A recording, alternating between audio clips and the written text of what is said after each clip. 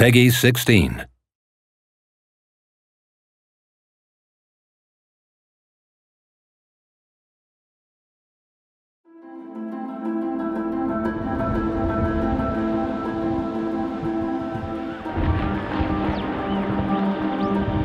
The visual elements that we were trying to include in the development of this ship were right from the architectural drawings and then into the plans and into the white box, looking at camera angles, then looking at lighting, looking at the atmospherics, the suspense and the claustrophobic feel that we wanted to develop. What was that?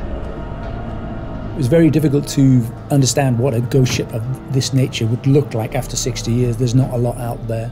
And looking at research for how ships rust and decay and age, we took this and exaggerated those feelings and atmospheres to create what we wanted for our ship. In order to make the ghost ship sound as real as possible, the team gained access to a similar era military vessel, big steel ship, and we recorded all sorts of sounds on there, from all the latches on the doors to help the Foley, the character contacting with the environment when they're on the ghost ship, all of the atmospheres in the different rooms, the engine room, all the different mechanisms available there. We even recorded impulses of each of those rooms so that each room has the identical environmental reverb that you would have had on a ship at that time.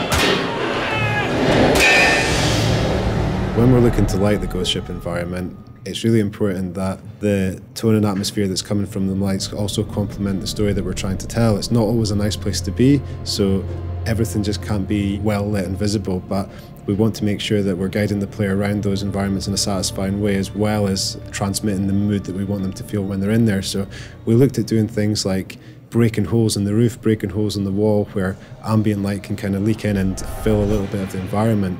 But as well as that, sometimes we need to have spotlights and cinematic lighting, such as you would on a film set, in order to make sure that the characters look suitably heroic, menacing, scary, or whatever the scene required.